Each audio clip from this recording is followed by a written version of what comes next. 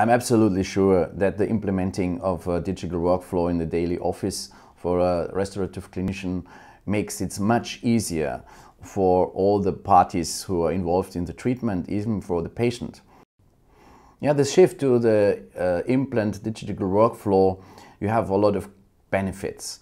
It's not only the time, it's also the safety for the patient, because in the beginning, if you have a new technology, yeah, the investments are sometimes very high, but if it's getting more and more standard, we learn from other examples that IT and software-based technology will reduce the prices.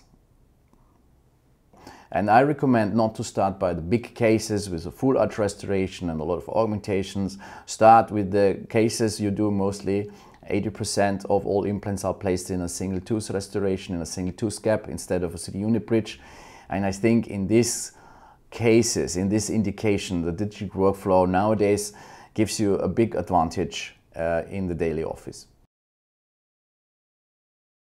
In the daily use with the digital workflow, it gets easier because it's more reliable. And because it's more reliable, because you place the implant where you are planned to place it, you place the crown on that way that you have planned before on the simulation on the virtual patient, it makes it more easier and faster. The first workflow, the lab side workflow, is in my opinion easier to use for the beginners because they have no invest, and even they don't have to be very big educated in using the software for planning, because this can be outsourced.